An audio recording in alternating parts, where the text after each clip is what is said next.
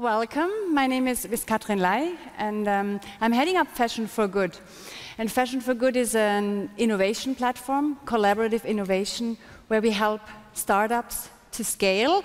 And I hope you all had a look in this little booklet already, and hopefully already engaged with some of our innovators that are in the Innovation Forum, really amazing entrepreneurs from solutions in dyeing, to cut, make, trim, but also to new business models. And I'm extremely excited that I have the opportunity to moderate this panel, as we believe there is a huge opportunity in new business models to really close the loop in fashion. And no one better than this group of panelists that can help me address some of those challenging questions in this arena. So please welcome Jeff Denby from Renewal Workshop, Sébastien Fabre from Vestiaire Collective, Giulio Bonazzi from Aquafil, Bert Wouters from Procter Gamble, and Bill McDonough from McDonough Innovation.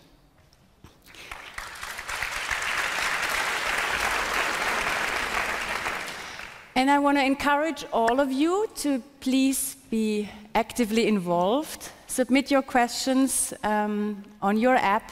Scroll down in the menu to the session Business Models for a Closed Loop Fashion System, and please submit your questions.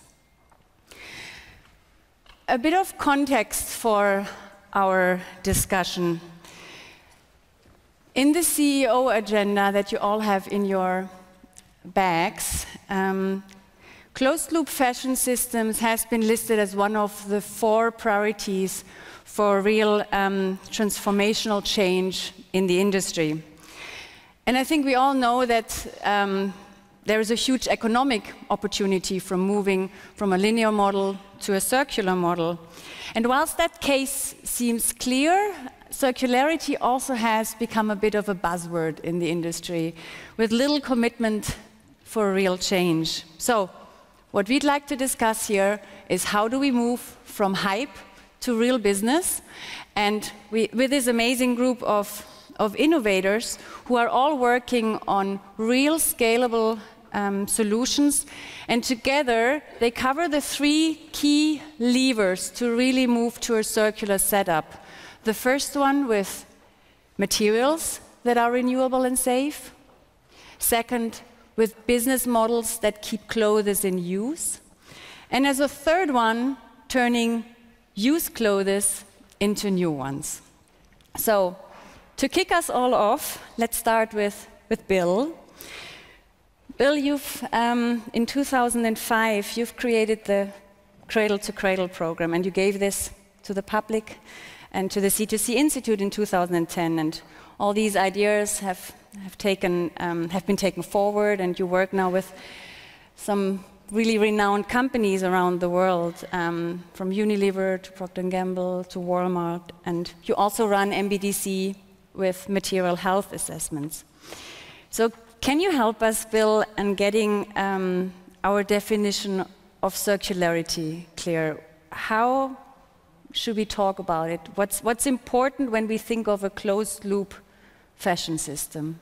Great. Well, first, I think, thank you, and thank everybody for being here. This is one of the great conversations. So, we have to remember that a closed loop, if we think of circular economy as the linear economy in a circle, we haven't really taken advantage of the moment. So I think the principles, and it's wonderful how many people have been able to work with this, is that we need to think of biological nutrition and technical nutrition. And let's not get them all mixed up in the one system. We want to, in the future, understand certain things go back to nature, certain things go back to industry, and let's keep them from contaminating each other. So I think for a circular economy to be a virtue, we have to have goods and services, not bads and services. We need goods in the first instance. So let's design things that are good, and then let's recirculate them. So I think for a truly powerful circular economy. We have biological and technical nutrition, and we design goods. And sometimes we design goods as services, especially if it's technical materials, because you have the service of the clothing, and then you put it back in a system and the service comes again. So the language of it becomes, instead of designing for end of life, when you think about that statement, I hope we don't succeed. So end of life we can apply to biological nutrition, but to technical especially, we should say end of use, because then we can design for next use, not end of life. We design for next use. So that means our design and our intention changes to become something that can foment growth, and the children can be really happy. So it's really essentially renewably powered, the water is clean, lives are dignified. And it's essentially adults behaving with child supervision. Because we worry about their generations while we do our work. So thinking about the goods that we're circulating. The good, yeah. You're also the co-founder of Fashion for Good, and you've been here on stage last year at the summit. So what happened since you last spoke? Oh, there's lots across all kinds of industry sectors. But for us, one of the specific things that's been fun is watching the chemistry of Cradle to Cradle be engaged in the industry. And we actually now have Cradle to Cradle Gold certified fabrics, garments, and that means that people have taken it to heart and have gone all the way. And it's been beautiful to see. So we have clothing that's renewably powered, 100%, mills that are solar, mills that are wind, beautiful. We have water coming out of a mill that's so clean because it's distilled water, it's evaporation. There's no water coming out of the mill except by evaporation. Think of that. So there's these multi-attribute qualities are now being thought of as we design. So it's not just single attribute, it's actually a world of good across sectors. And now we have evidence of it. Because as Leibniz said, if it is possible, therefore it exists. So our job is to make it exist. So it's possible. Yeah. Thank you. I want to move over to Giulio, talking about materials. With Aquafil, you've set up a unique regeneration system that creates the ECONYL fiber out of waste from the oceans. Please share with us how your model looks like, how you've created this regenerative system. Well, differently than others, we decided to start from waste.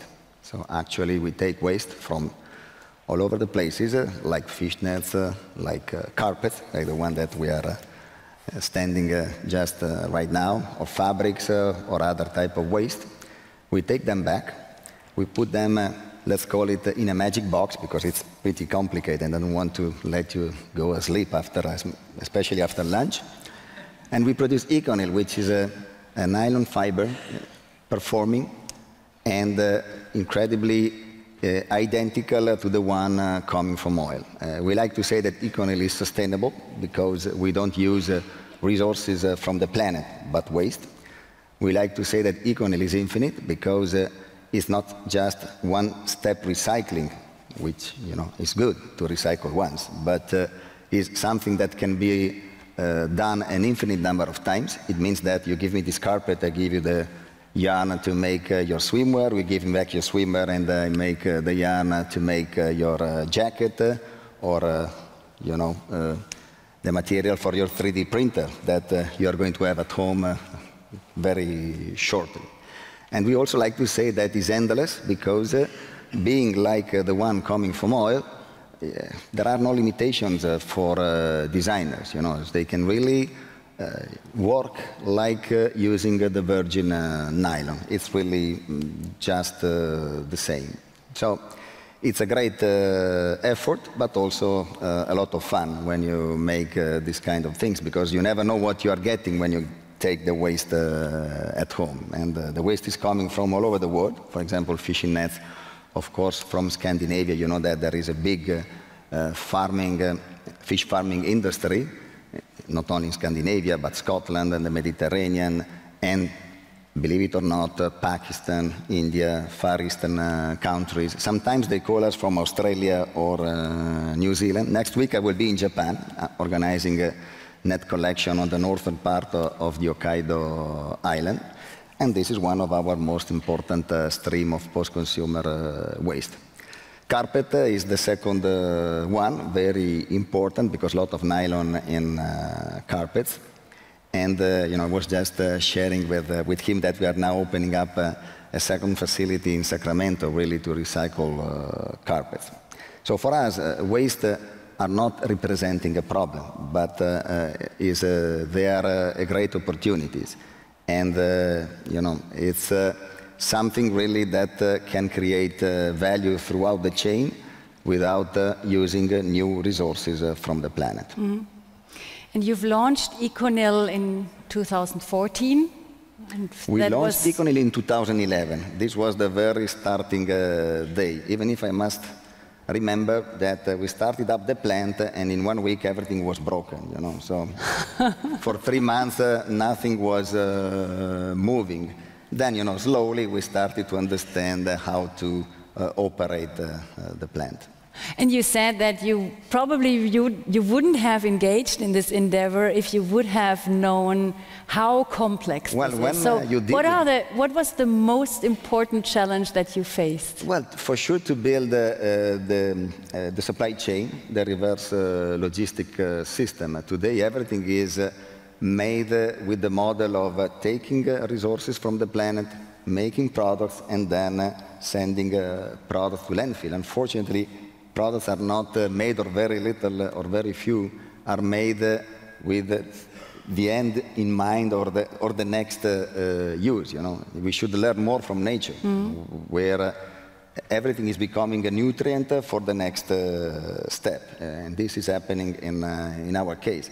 But then, many different challenges. I remember once they called me from our AKS warehouse, any kind of shit. This is how we call it. It's really plenty of garbage inside, and they called me and they said, Giulio, we have to download a container. And okay, what's the problem? There is one net. What? One single net in one container.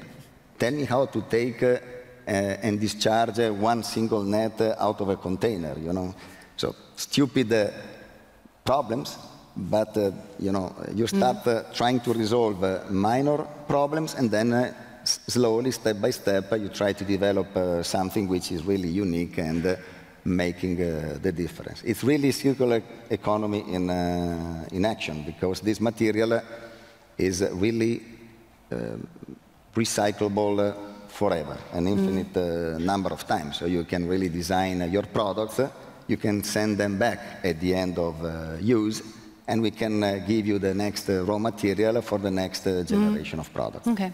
So reverse logistics, a key challenge. Reverse logistics is the first problem that you have to solve. Then, of course, the technology, because if you think about a garment is not made, for example, in one single material or a fabric.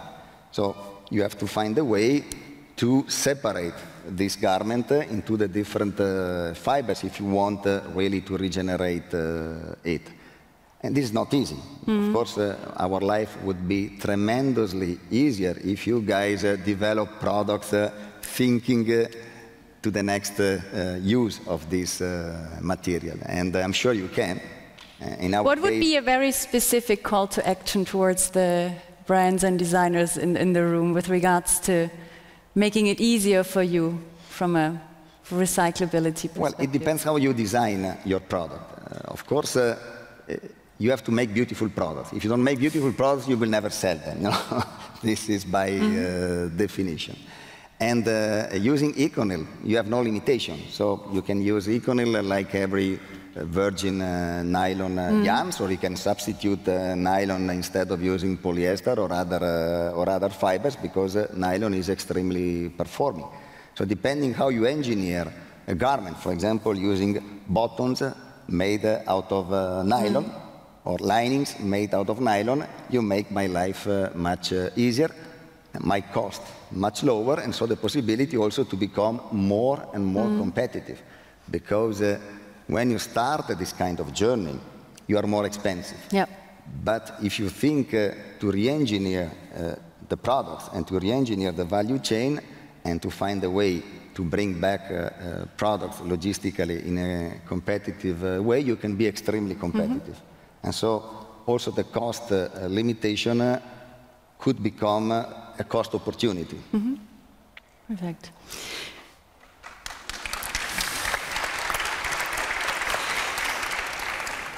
So this is a really powerful example on how to keep materials in use and regenerate those. I want to move on now to Sébastien. Sébastien, you've co-founded Vestiaire Collective and really built, well, the leading online marketplace to buy and sell pre-owned designer clothing and accessories. And this is really a scalable business model, it seems, and a model that really keeps clothes in use. Can you share with us what inspired you when you started Vestiaire Collective? Almost 7 years? How many years ago? 9 years. 9 years ago. You can't imagine how scalable it is. I mean, if you, in this morning session, we talk about traceability. It's interesting to see how the products are products, and then where they are sold. But then when the product is sold in a boutique, what happens after that? I mean, some people call it the gray market. We call it an undiscovered yet market. Imagine how it grows faster than the luxury good market. If you consider the 10 past years, 60% of the wardrobe is unworn. So it represents a volume of clothes that is incredible. So what we decided to do is to activate all this sleeping supply and to, to enable this product, this beautiful product coming from, designer inspiration, to have a second life, a third life, a fourth life, etc. So our job was really to mix technology and fashion. And sorry, I'm not from the fashion industry, but I try to learn. And the way we did that is first we build a marketplace, and it's pretty important because you have countries and regions where you have the supply and countries where you have the demand. It's not the same countries. Sellers and buyers are not in the same countries. And we make sure that the supply side go faster than the demand side. And then we have a team of what we call the curators, and people in our team that are stylists, that select the product coming from the individuals. The curation is very strong, meaning that we accept 6,000 new products every day on the site. We reject 30% on top of that. But it's really curated product that we know that we're going to be able to sell. The beauty of the model is that the seller with an individual keep the product at his place until the product is sold. And when the product is sold, he sends it to us for free. And then we have a team of authentificators that come from auction houses. They are specialized in their area, and they authenticate, control the product, and then we ship the product to the final buyer. So it's a pretty original model. But I mean, we are at the beginning of the scale, definitely. So you've managed to bring liquidity in this market by helping your sellers to know the right prices, provide for authenticity, and you merchandise it also beautifully. We've never seen ourselves as a player of a parallel market. We really wanted to be a player that structures the secondary market and make sure that we can add value to that, to onboard people, seller, buyer, but also to onboard the brand and the designers.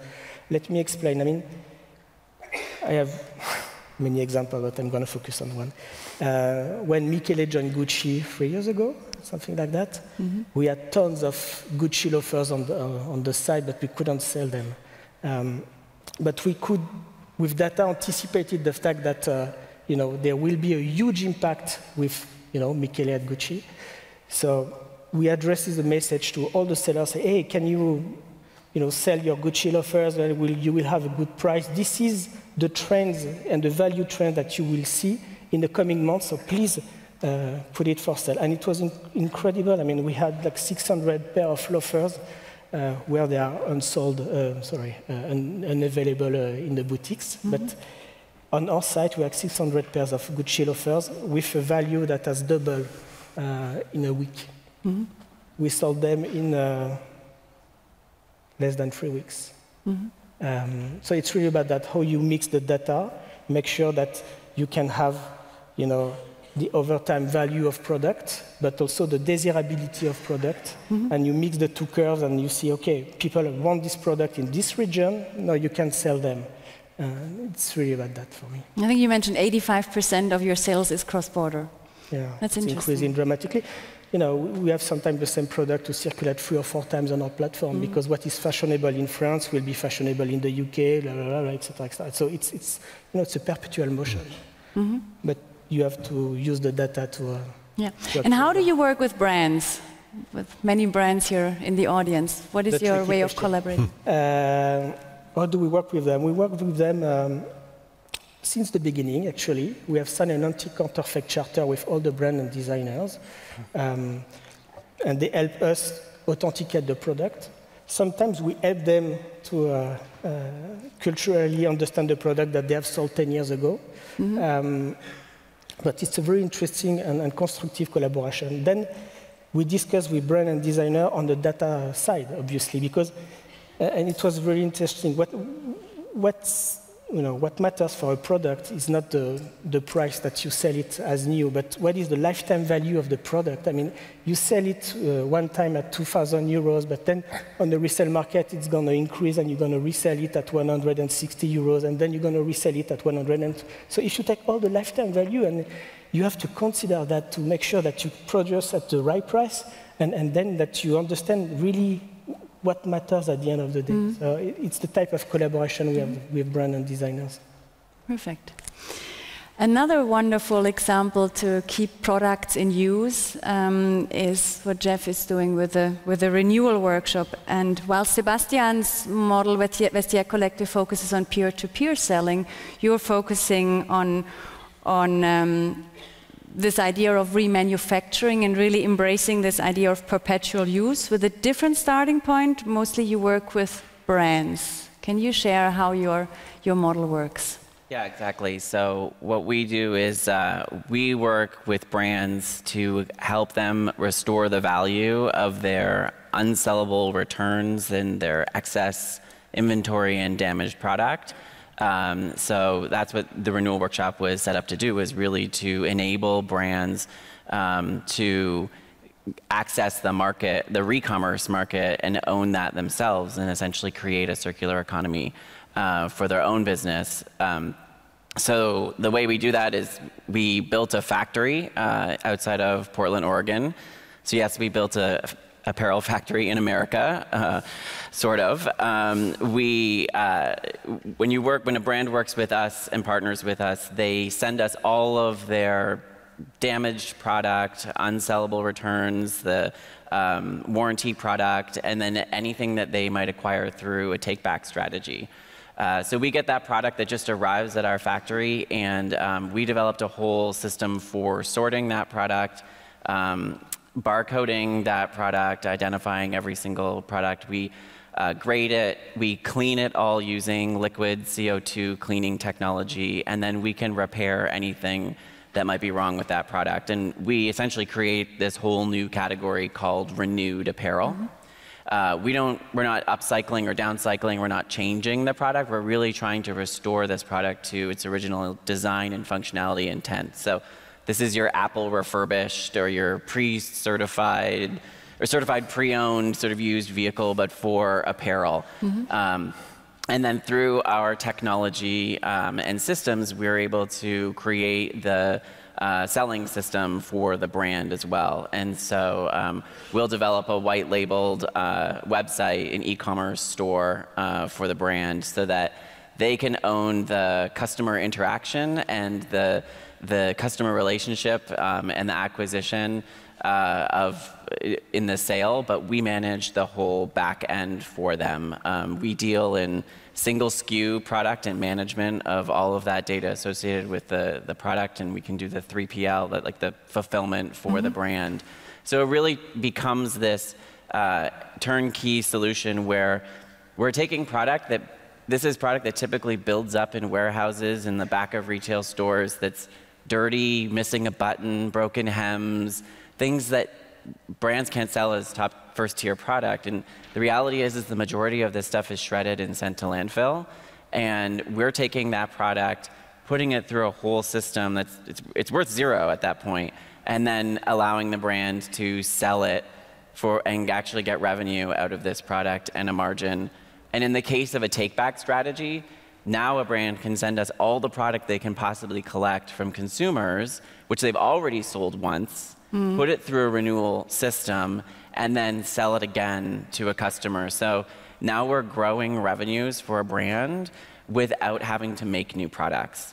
We're helping brands access new customer. We call this customer the renewed customer, someone who's looking to buy less or to participate in this kind of sort of new way of purchasing. And so we're really a service provider that really enables brands to participate and develop this kind of business model. So from an economic perspective, brands can make multiple margins on that product. Exactly, and that's the key thing is, this is about looking at your product and your business in a slightly different way, and instead of just a single margin, you're actually going to make a system margin on a product. And so if you're thinking about the margin on your product is connected to the second sale and maybe the third sale, then you can start to think differently about product design and sourcing, because you're not just relying on one single margin out of that product. And you're going to access multiple customers and different kinds of customers when you start to bring them in. And so it's been a really exciting journey.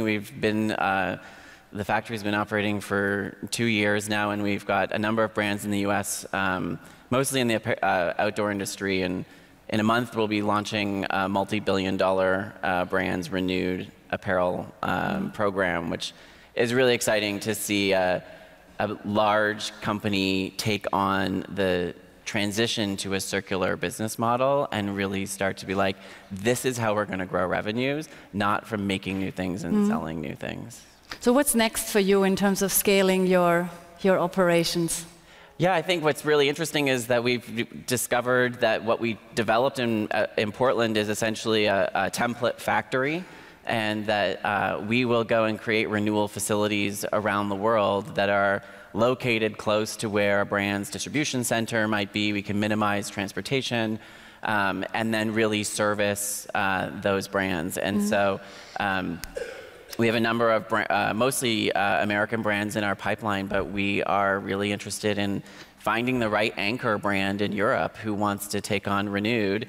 So this is the call to action. Any European-based brands, please connect with Come talk, Jeff. yeah. I mean, for us, it really is about having an anchor brand with the volume, and then it's about setting up that renewal facility and really enabling that brand to own the re-commerce of their own product in the market it was designed for.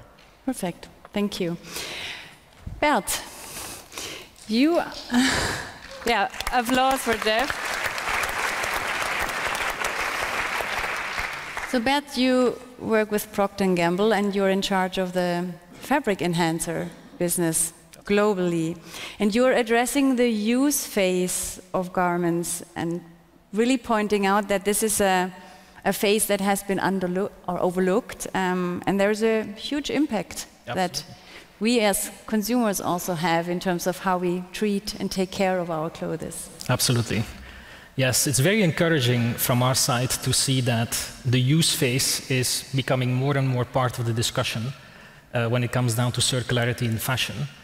Before, historically speaking, it was always about make, take, and dispose. It was about sourcing production, and it was about disposal, recycling of clothes. At this point in time, it's really good to see that we're starting to talk more and more and more about what happens to clothes as we use them. To build on Bill's point, the good stuff that we have created, we want to keep it good. And we want to keep it good for longer and longer and longer. Because that is something that would have an amazing impact on the environment as well. We've seen a lot of studies coming out recently that actually are telling us that maybe the use phase and extending the active life of clothes might actually have even the biggest impact when it comes down to waste, carbon, and water impacts. So it's really important we spend a lot of time on that. And as a fabric care company, P&G, we are obviously very interested in this phase. And we've recently done some testing that has actually revealed something very interesting. And we've called it our Ariel and Lenore long-live fashion formula, or long-live fashion routine. And actually Lenore long-live fashion. The Ariel Lenore long-live fashion formula, or long-live fashion routine, is actually 3 steps of washing. And if we could convince every consumer to wash that way, we could really significantly extend the life of clothes. And I'll quickly explain what that means.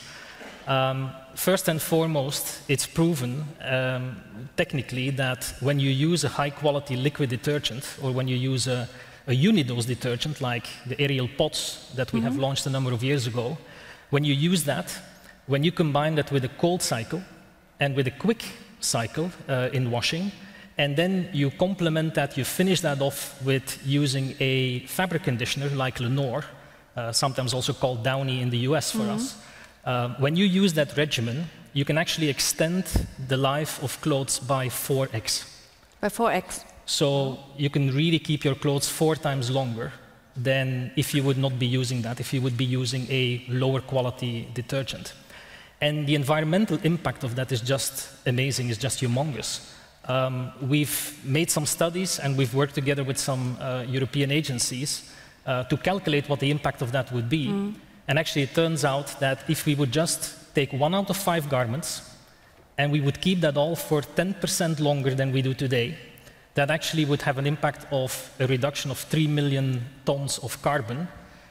It would save 150 million liters of water. And it would actually keep 6.4 million tons of garments out of landfill. So that's how we want to contribute, and how we believe that, you know, with putting a lot of emphasis on the use phase and keeping the good for longer, that actually we can make a significant impact on the environment. Well, thank you. 3 easy steps for all of us to remember. So quick and cold cycles and liquid. Correct, and the conditioner. Absolutely. Not to forget. There was quite a discussion around microfiber release. Can those solutions, this 3-step formula, also address microfiber release to some extent? Absolutely. The discussion around microfibers has been a big discussion and has been sometimes a bit of a confusing discussion. However, the data we have around microfibers is that, again, washing in cold and washing in quick and using a liquid detergent definitely helps to reduce the shedding of microfibers, the release of microfibers. It's actually pretty obvious when you think about it. The more you put a garment to spin in a machine, the more friction there is, the more interaction there is with harsh products, the more, of course, microfibers will get released. So that's the immediate impact that you get when you start washing, again, when you take the formula that we have just talked about. That's the immediate impact. But then the second impact, which is an indirect impact, is maybe even more important. And that impact, again, comes from extending the life of clothes. What is interesting to know is that new garments, in the first 6 to 7 washes, actually shed the majority of the microfibers. So the longer you keep your garments, the less microfibers are going to be released in the subsequent washing. That happens, you know, as you keep that garment for longer. Perfect. Thank you so much. I have a couple of questions coming up here. And I think one of this question, well, lends itself to Bill, but I think also for the others to contribute. When some circular models include repurposing post-consumer textiles, which may have been manufactured using harmful chemicals, how do we combat the risks of circularity perpetuating the use of toxic textile ingredients? Who wants to take this? Challenging question. Thank you for submitting this. This is an interesting one, obviously. It comes up also in the ocean plastics, because as we talk about cleaning up, we end up with this undefined system that has all these various characteristics. So some of the things that we're seeing that are potential are various processes which are purification rituals, actually. They're in upcycling. So we're starting to see that in chemical recycling, for example. We can take materials and then put them through various systems, including pyrolysis, and then purify them, because we can take out the sludges with the nasties, and then we end up with a pure material, and we can put that back into commerce. So the way I think we're going to be looking at it typically is what are the potentials for danger, what are the potentials for upcycling, and look at it as a whole system analysis. And the thing about toxics is they're really about dose and duration, and a toxin is a material in the wrong place at the wrong dose and duration. So the first cut, which is that part of it, would be to look for care in that space. But ultimately, I think the precautionary principle is what we all want, which is let's not produce this in the first place, and let's figure out how to use marking systems over time. So I think as we look at when we hear about recycling nylon or things like that, with the blockchain coming, I think we're going to want to know what everything is, where it is, what its characteristics are. That's why I think that what we're doing at Fashion for Good is we've taken all the assessments that were done on the chemicals and everything, and we're putting it open source. Everybody can go there and see all the processes that were used to create a good thing, and it's all available. So it's that sharing. And I think that's what we're going to have to do now, is just share a lot of information. And people here as brands are competitive. And I think the marvelous thing about what we can all do together here is instead of having competitive advantage only, we can have cooperative advantage, which is a different approach, because we'd all start cooperating with these different business models. And the open source is a really important part of that, the transparency. So one of the ways we can deal with this information is have the information. And it is frightening what we see. We see it in packaging, we see it in textiles, these miscellaneous materials. I don't know what the designers are thinking, because why would they make something like that? I don't know. I'm just an innocent, I guess. But the key here is to change the thinking from resources to relationships. When you hear about talking about these materials that come back, you're in a relationship with the customer. Whenever somebody uses resources, I always think, what if I substitute the word relations? If I have a human resources department and I say human relations. If I say natural resource department, what about natural relations? And in this case, we're talking about economic relations. You're in a relationship with the customers. And it's that relationship that has the value. So then the question is, how do you provide them with a good? So this question is really serious, because up to now, we haven't been well behaved. So. Thank you. If I can also say something, there is a big difference between mechanical recycling and chemical recycling. Sorry again after lunch to take you engaged with these technical things. When you recycle mechanically something, you keep inside the toxic materials that were maybe used 10 or 20 years ago. A carpet, luckily a garment, thanks to these people, may last not one season, but maybe 10 or 20 years. But in 10 or 20 years, the society can recognize that a material that was not considered as toxic or dangerous has become something which is harmful for the healthiness of the people. So this is something that we have to consider. In the chemical recycling, as Bill knows, what we are doing, you take out all what is non-nylon, non-participating into the molecule that we are regenerating, and at this point, actually, we purify the material. So it's something that is representing, for sure, the future of chemical recycling. Yes, of recycling. Part of Excellent. upcycling. So we have 50 seconds left. But I want to close with one final question, because we're all about scaling those new business models and really transitioning to a circular system. What do you think, from your perspective, is the biggest roadblock to scale, and how to overcome this? Starting with Jeff. Well, to go back to something that Bill was just talking about, it's the data. And really, when we get a garment, all we have is the information that's on the little white tag and the style number. And if we're going to look at garments as having multiple lives, those garments have to come to us with the information about where it was made, what it's truly made of, what was the original price, the features and benefits. All that can be embedded in data, blockchain technology. And so thinking about when you manufacture something at the beginning, that it's going to have multiple lives and other providers are going to access the data on this garment. So we're looking at this as a closed loop circular system, not just like a linear selling system. So thinking about how you can embed data in your products is going to enable you in the future to grow revenues through circular systems. Thank you. So data for perpetual use. Sébastien. I would say to inject the resale value of a product in people's mind when they buy a new product in a boutique, because they will buy probably easier, and they will resell at the end of the day. So also relates to data and technology for further use phases. Exactly.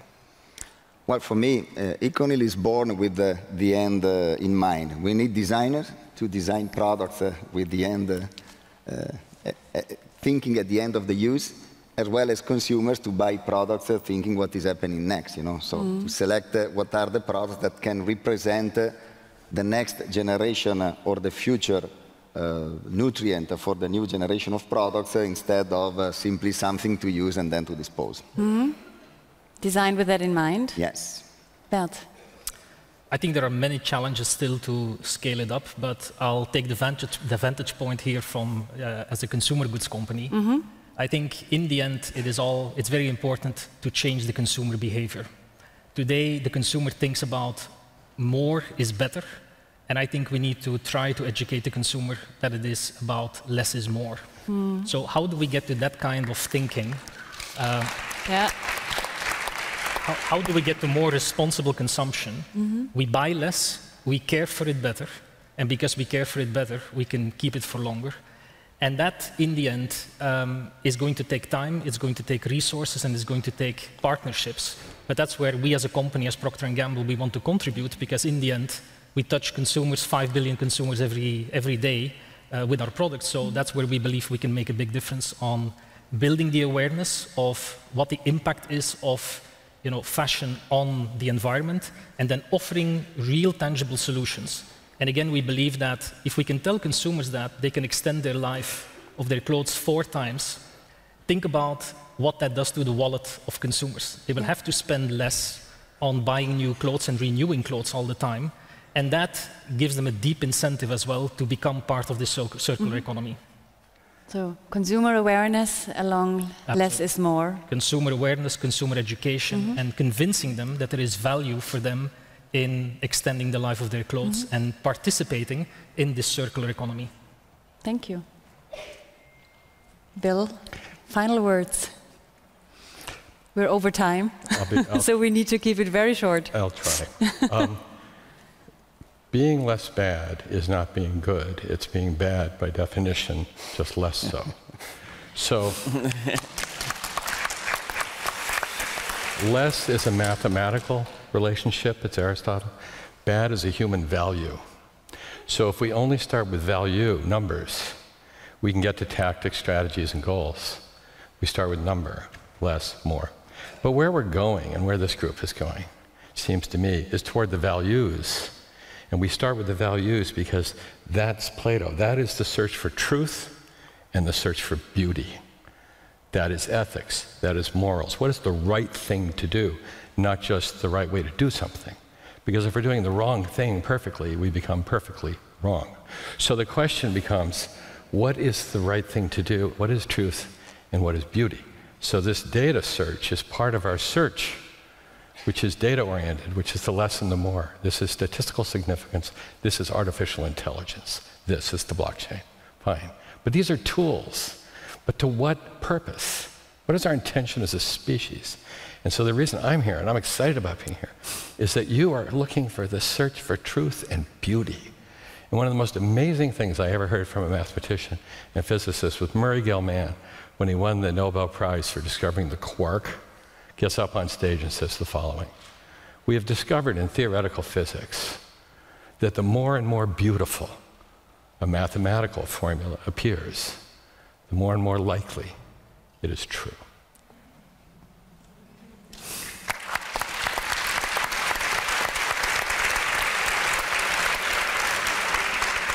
Many thanks to all of you for those final words, and please all join me in thanking this panel. Thank you.